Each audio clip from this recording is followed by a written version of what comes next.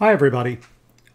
Okay, so let's talk about Chapter 12, Section 3, which is about the pigeonhole principle, which is a kind of counting technique that's based on the very simple idea that if you have, say, 10 balls and 8 boxes, and you try to fit your 10 balls into your 8 boxes, at least one of your boxes is going to have more than one ball in it. And that's kind of the whole story, but it turns out to have a lot of amusing applications. So here's the statement of the pigeonhole principle. Suppose that you have m and n. These are natural numbers where m is bigger than n. And you put m balls in n boxes, then at least one box has more than one ball. And we're going to treat this as an axiom. It is possible to prove it from some other axioms, but that would take us too far down a rabbit hole. If you ever take a rigorous course on set theory, you'll probably get a chance to see the pigeonhole principle proved, but we're just going to take it as an axiom. And after all, it does seem pretty obvious. And I do want to mention also that it has a contrapositive version, which says that if you have m balls and n boxes, and you put the m balls into the n boxes in such a way that no box has more than one ball in it, then there must be fewer balls than boxes. And I should have been more careful here because this should be m less than or equal to n. So that's looking at it from the other point of view. Now what we're going to do is we're going to interpret this in terms of injective and surjective functions. And so the first result says that if you have a set A, which has more elements than a set B, then there's no injective function from A to B. So here's a picture of that.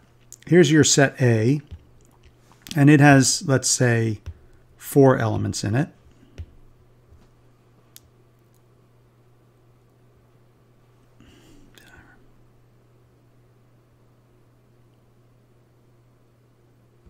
Just making sure I'm in the right place. And here you have your set B, which has, let's say, 3 elements in it. And you're going to try to construct an injective function from A to B, but you run into trouble. Because to be injective, each point in A has to go to each different pair of points in A have to go to different points in B. That's like saying each ball has to go into a different box. But if there's fewer boxes than balls, you can't do that. And in fact, that's how you would put together a proof of this. You can think of your elements of A as balls and the elements of B as boxes. And you can think of the formula f of A equals B as meaning put ball A in box B. And if the function is injective, then that means that 2 different balls go into 2 different boxes. In other words, no box has more than one ball. But that's a contradiction of our original assumption. So, I mean, by the pigeonhole principle, that means there have to be at least as many boxes as balls. But that contradicts our assumption that that's not true. I mean, there are more balls than boxes. So if you try to make if you have a big set and a small set, you can't have an injective function that goes from one to the other. And if you read the contrapositive of this, that says that if you do have an injective function,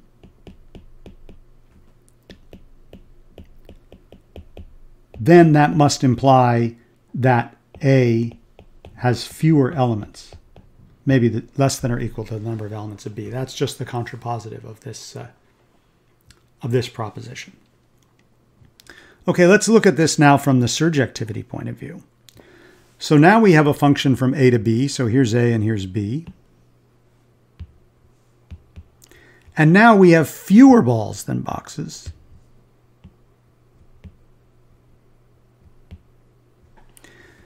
But we're going to think about, and again, we're going to think about, but we're going to think of the elements of B as our balls and the elements of A as our boxes.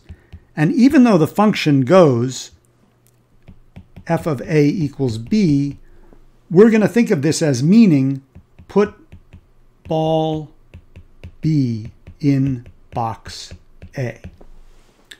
And the fact that it's surjective means that everything in B has to have come from somewhere in A, right? But the pigeonhole principle says, since there are more B's than A's, that there have to be two different there have to be two different balls put in the same box. So two different B with the same A. But that contradicts something too. That says, if you have two different B's with the same A, that means this can't be a function. Because a function can only have one arrow leaving each point in A. In other words, we would have f of A equals B and also f of A equals B prime. And that contradicts the fact that f is a function.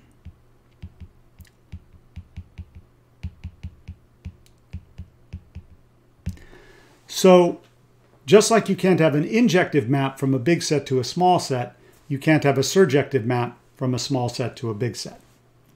There's just no way to fit those in together. Now let's see if we can apply this. The funny thing about the pigeonhole principle is it's often a way to get proofs which are non-constructive. And let me give you, this is an example straight from the book. Suppose you pick any 10 integers between 1 and 100. So for example, I don't know, you could pick A as 1, 15, 19, 23, 31, 1, 2, 3, 4, 5. How many have I got? 1, 2, 3, 4, 5, 6, 7, 8.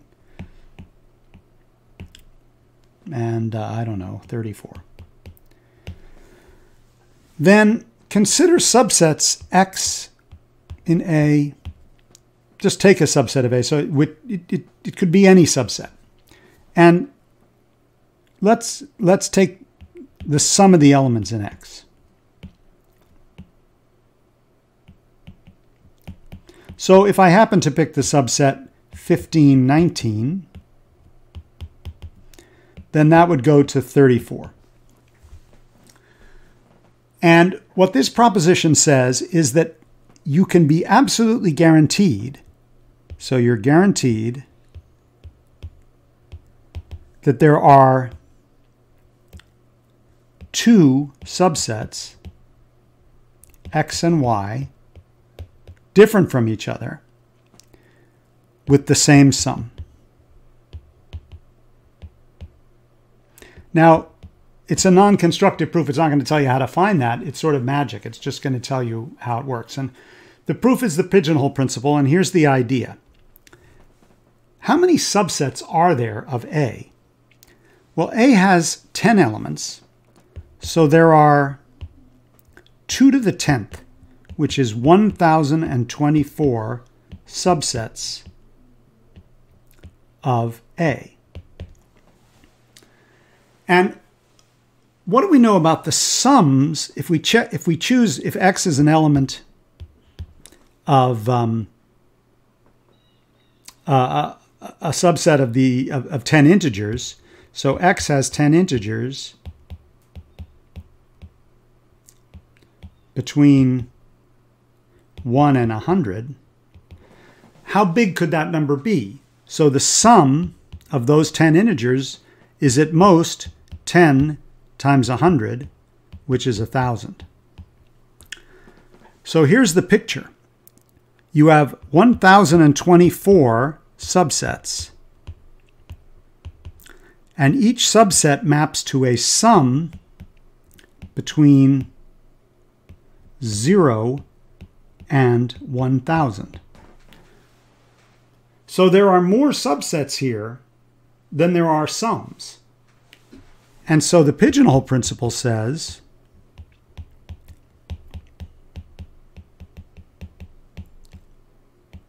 two subsets must have the same sum, just by counting. Even though we don't really know anything about what those subsets might be.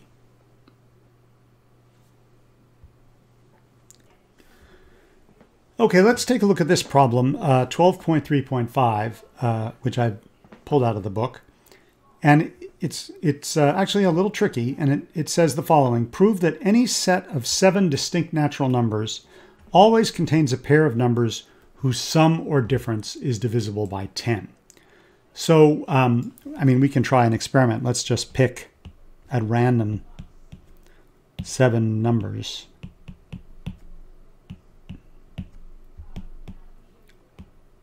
One, 2, 3, 4, 5, 6, and 7.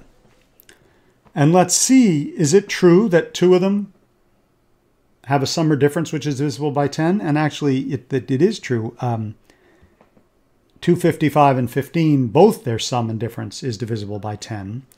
And that might be the only... Oh, and also 139 minus 59. Their difference is divisible by 10. So in this case, actually, there are two cases where it's divisible by 10. Now, to prove this, we want to use the pigeonhole principle. And so we need to somehow generate a lot of examples where where we have, I mean, what's the right way to put this? To be divisible by 10 is to say that your ones digit is a 0.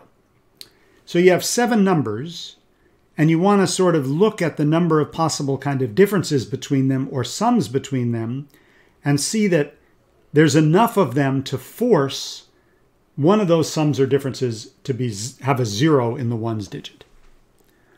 So let's do this in the following way. We can write our numbers down in increasing order.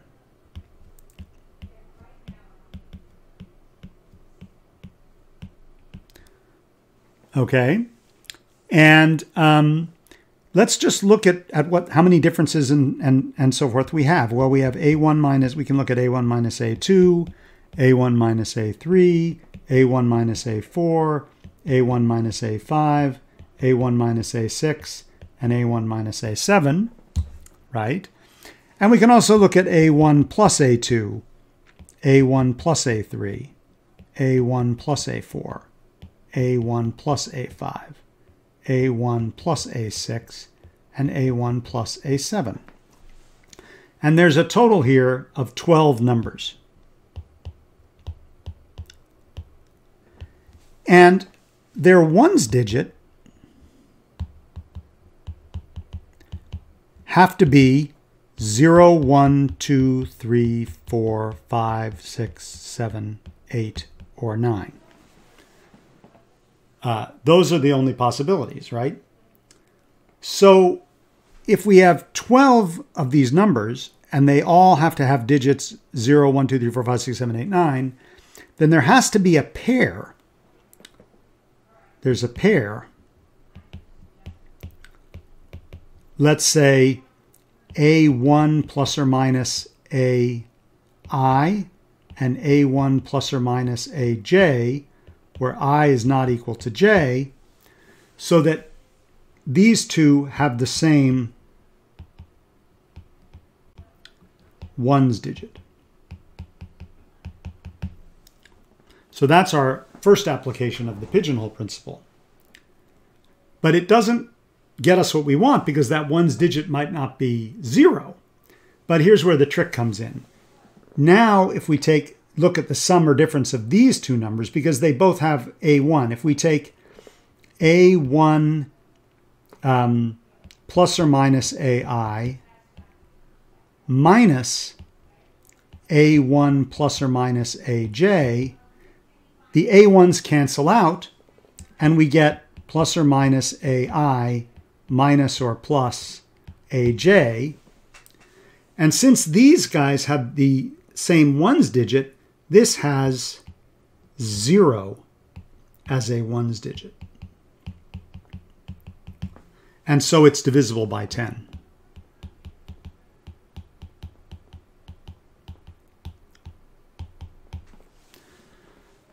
So this is a kind of a interesting trick on the pigeonhole principle. We're trying to prove two things. We're trying to get two things to add to 0. So our first step is to get two things which sort of add to the same number, and then we take their difference, and then they're going to add to 0. Here's an interesting thing to think about. Is 7, could you do this with 6? Well, if you did it with 6, what would happen? You would have only 10 numbers here, and you have 10 digits here. So the pigeonhole principle wouldn't give you two of the same. And so you wouldn't be able to guarantee that, that the thing that you wanted works. So it should be possible to find 6 numbers, such that their sum or difference, none of their sums or differences is divisible by 10. And I invite you to try to figure out an example of such a thing.